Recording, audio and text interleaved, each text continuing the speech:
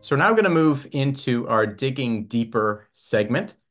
Tonight's topic is key principles taught in the Old Testament sacrifices. And one of our goals, of course, with these webinars is to invite your participation. We want you to develop the habit of asking and answering questions. So you'll want to make sure that you open the chat function in Zoom, and we welcome you to answer the questions that we've included with each slide. And in addition, please feel free to ask any questions that you have related to our topic tonight. And at the end, Jonathan and I will do our best to respond. So, key principles taught in the Old Testament sacrifices. In this episode, we're going to dig deeper into the Old Testament sacrifices. It's actually one of my favorite Bible studies. If one was to bring up animal sacrifice in this modern world, I think most people would laugh. They'd consider the practice barbaric, a relic perhaps from an age when people were unenlightened. But you know what? Rather than being barbaric, the offerings were actually this incredible teaching tool. And when an offerer brought a sacrifice to the tabernacle in the days of Moses or the temple in the days of Solomon, the priest would review with them some important principles. And there were 5 major offerings in the law of Moses. They're referred to in the entire Bible, but most succinctly described in the first 6 or 7 chapters of Leviticus. Now, I've got Jonathan with me tonight, and we're going to play a little impromptu game here. I'm going to reference the chapter of Leviticus, and Jonathan, you're going to tell me, if you can, what sacrifice is mentioned in that chapter. All right, you ready? All right. Yeah, although I think I should say the chapter and use just kidding. I'm Sounds not ready good. for that. Okay, Leviticus chapter 1. What's the offering there in Leviticus? All right, that's the burnt offering. All right. Chapter 2. What do we got? Chapter 2 is the meal offering.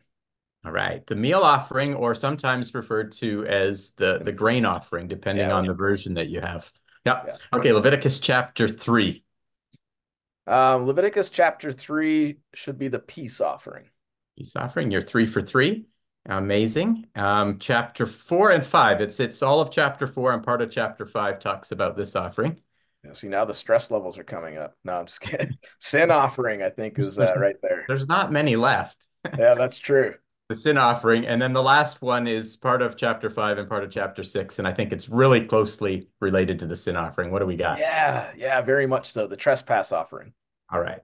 So, yeah, so that's a little summary if you haven't looked at the book chapters of Leviticus. And what I find really helpful is a quick summary that you might want to jot down here, because the burnt offering has this important lesson of dedication. And we're going to talk about that in our section here. We've got the meal offering, which was the service of a person. They took what God had given them and they bring it back and give it to God.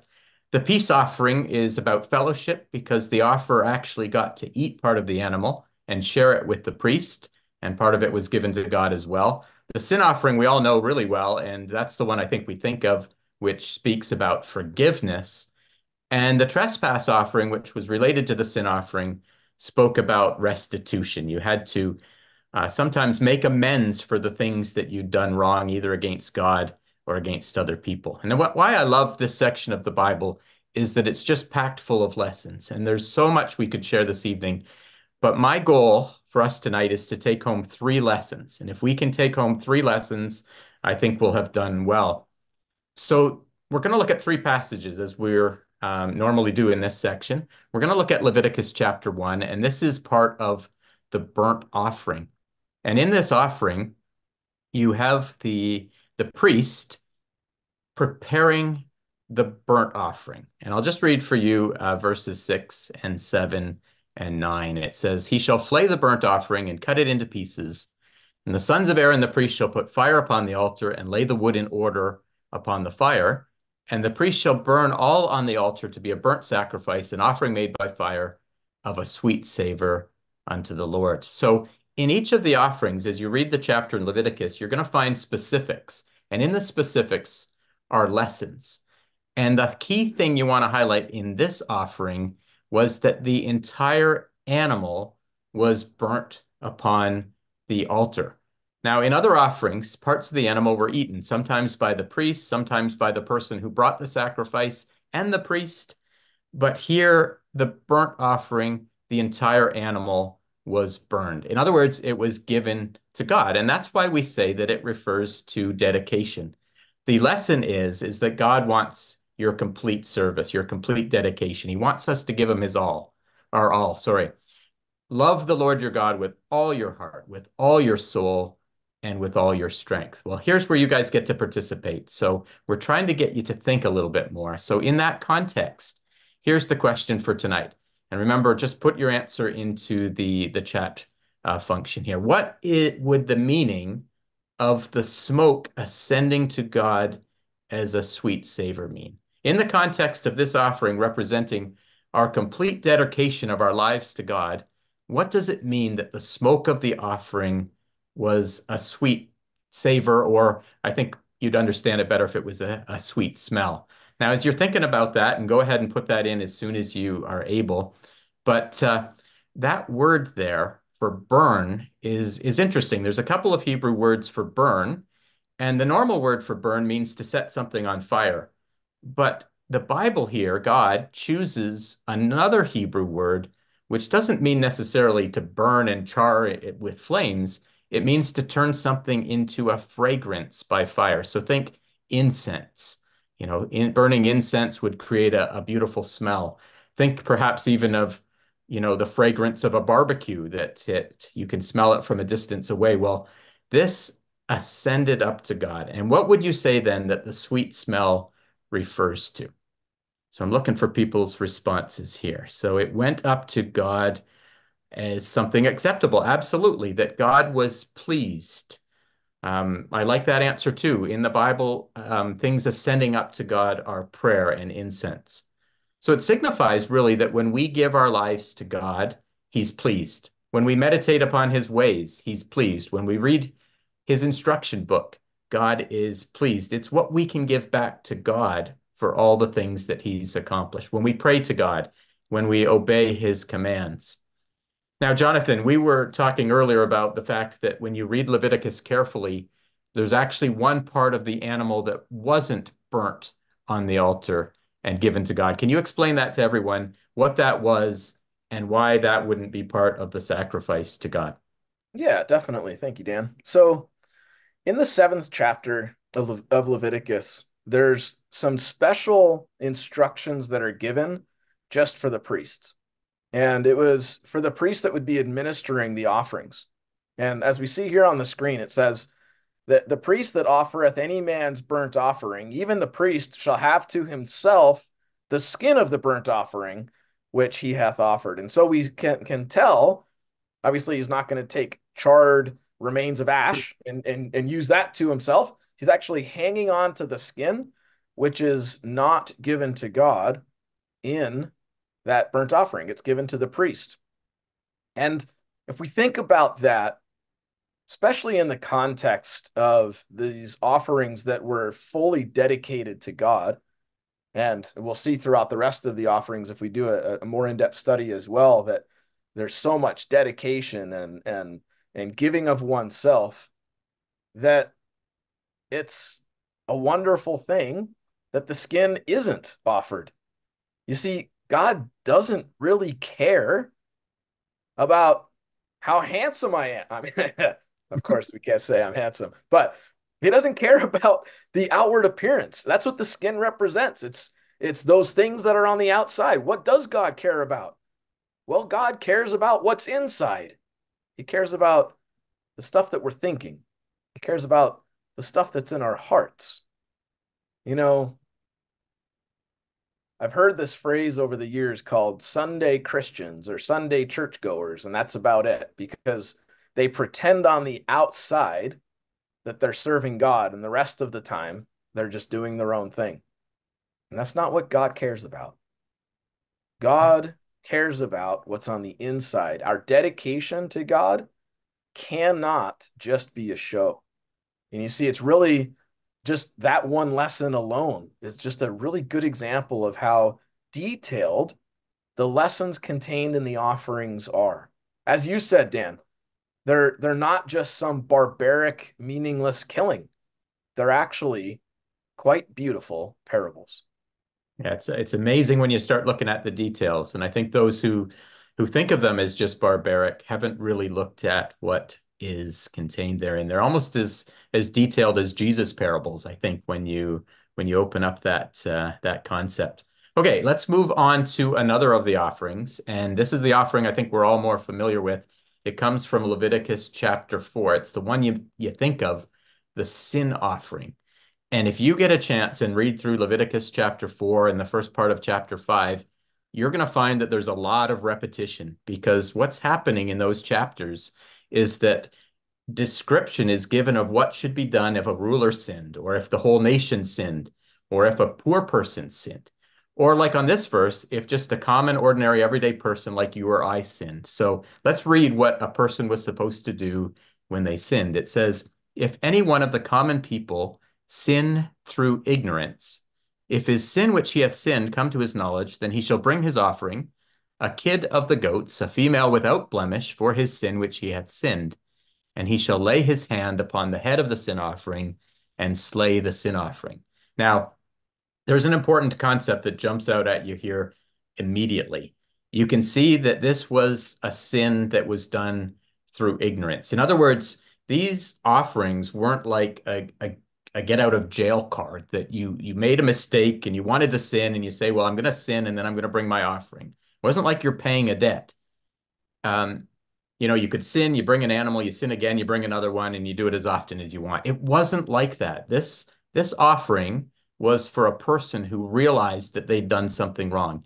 And when it came to their knowledge, this was a person who truly repented and wanted to make things right. And that's a completely different spirit than, I'm going to pay my debt. This is a person that's seeking forgiveness. So the question for our audience here and for you all to consider is, why did God instruct the offerer to place his hand on the head of the animal while it was killed? So think about that. You're bringing your offering. You're there as the sinner, right there at the side of the altar with the priest. In other words, you don't bring your animal and drop it off and that's it. God asks you to be there and to place your hand on the head of the animal.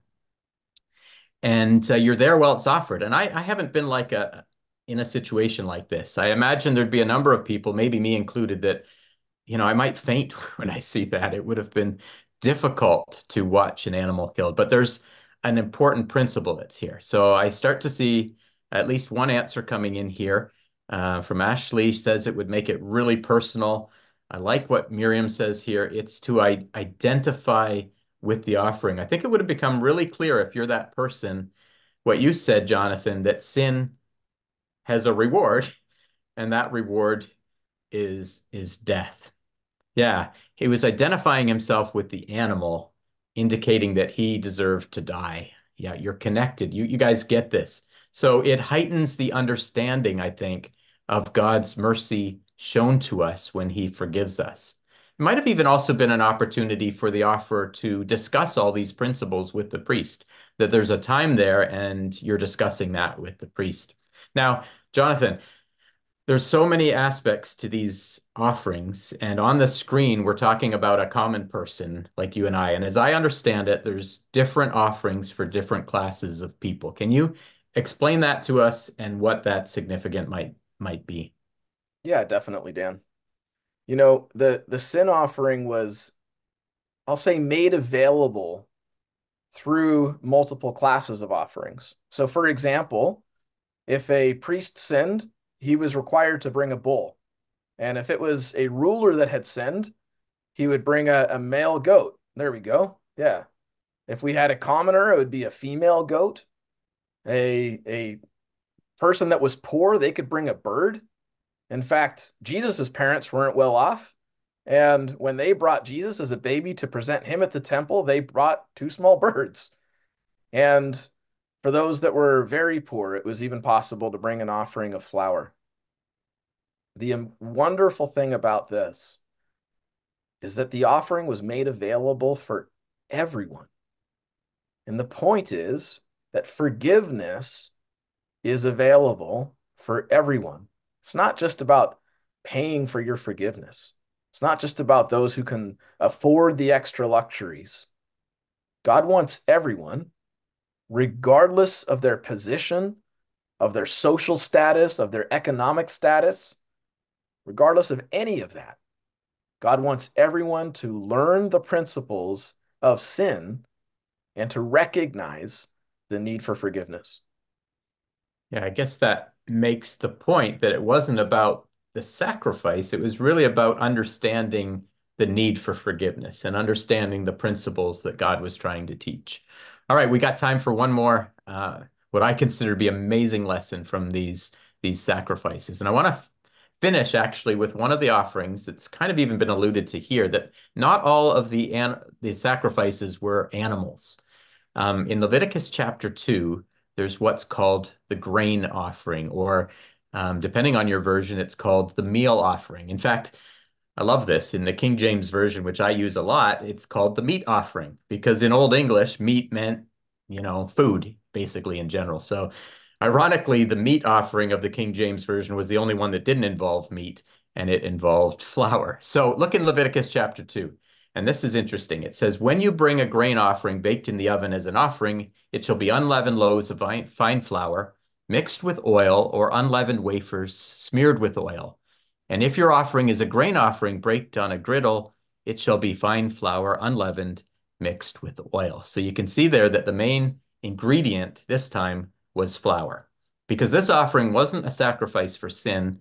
It was a voluntary offering to God, and it represented one's service to God. Now, how do you get from flour to it representing one's service to God? Well, think about it. God gave Israel all the ingredients to make the flour. He gave them the fields, he gave them the seed, he gave them the rain. And what he asked them to do was to plant the seed.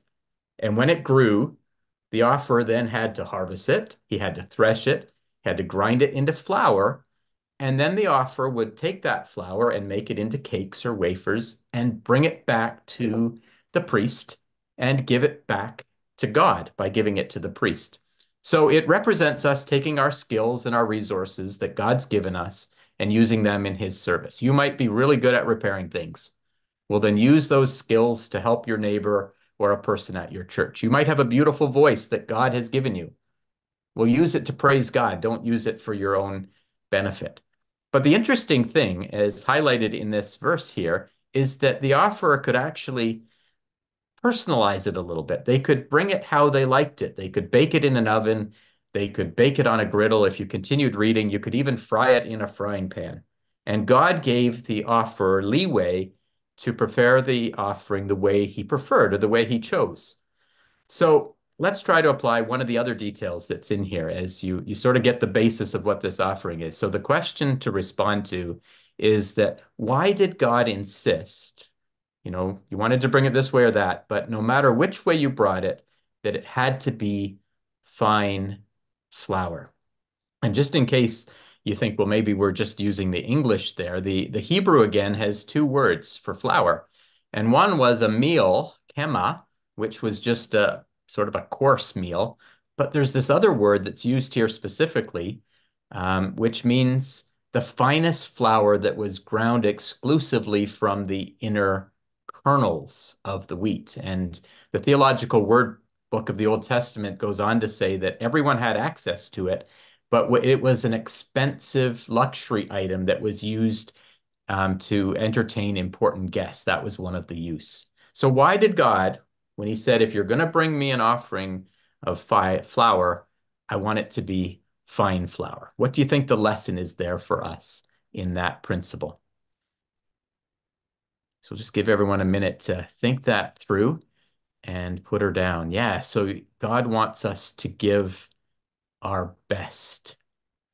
Um, it means that you've served with your best and most valuable without blemish. And I think the other point there is just brought out there by Jonah as well, that God wanted you to take the flour and grind it really fine, refine it to a state where it was acceptable to God. All excellent answers. So the priest, I think, would explain these lessons as the offerer brought this to God. Now, I think it's possible a person could conclude from this that it's okay to serve God however we want, as long as we give our best, that we don't have to follow any rules, that if I want to serve God by playing hockey, well, then that's how I'll serve God. Now, that's a dumb example, but Jonathan, how did the description of this offering guard against such a dangerous conclusion that we can just serve God however we want? Yeah, thank you for that. And it's actually a really important concept for us to keep at the forefront of our minds because the offerer could cook the sacrifice and prepare it however they wanted. But you see, there were specifics that did have to be followed. And for example, you already noted that it was made with the very finest of flour. It was the flour that had like the outside of the kernel of flour or the kernel of wheat actually removed from it. So it was just this pure inner part that had to be ground down. Had to be the very finest of flour. And it also had to contain oil, as we see here on the screen. And later in the chapter, it speaks of the addition of frankincense. And it also says that, look, these things are great. It cannot include leaven or yeast, was what we call it nowadays. And so while God allows us to individualize our offerings of ourself to Him, it has to be within some specific guidelines, within some specific boundaries that He sets for us. And we can see that by the fact that He gives just a few options on how to prepare this. And then, of course, it's up to the offerer to do it the way that they align with most, that they like the most, so that it can still be pleasing to our Heavenly Father. And what I love about this recipe for this offering Hmm. is that each of the ingredients has a symbolic meaning. The fine flour, you have it up on the screen there. That means giving your best. And we mix it with the oil, and the oil is the word of God. And then we include frankincense in that. And frankincense throughout the Bible is prayer. And then, just as we referenced in the earlier session back in Corinthians, leaven can represent malice or evil and wickedness. And God wants us to include these good qualities in our service while excluding those evil motives like malice and, of course, wickedness as well. Well, thanks so much. I think we've finished our time tonight. Thank you so much for helping us see the wonderful lessons here. I'll just give a quick little summary of some of the things that we've seen. First of all, these were not Old Testament barbaric sacrifices. They're actually beautiful sacrifices full of scriptural and godly principles and lessons that the priest would help the people understand as they brought their offerings. And they all pointed forward to Christ. You can see how everything that we've looked at, where Jesus included prayer, Jesus gave His best. There was no malice or wickedness in what Jesus offered to God. And we've learned that, like the burnt offering, we need to dedicate our whole selves to God. We've learned that forgiveness is for everyone, not just those that can afford it. It's available to everyone who understands the principles. And we've seen in the meal offering that we are asked not just to ask for forgiveness, but then we have to give our lives in service to God. We must use our individual skills, but use them according to the divine recipe. It's such a beautiful part of Scripture.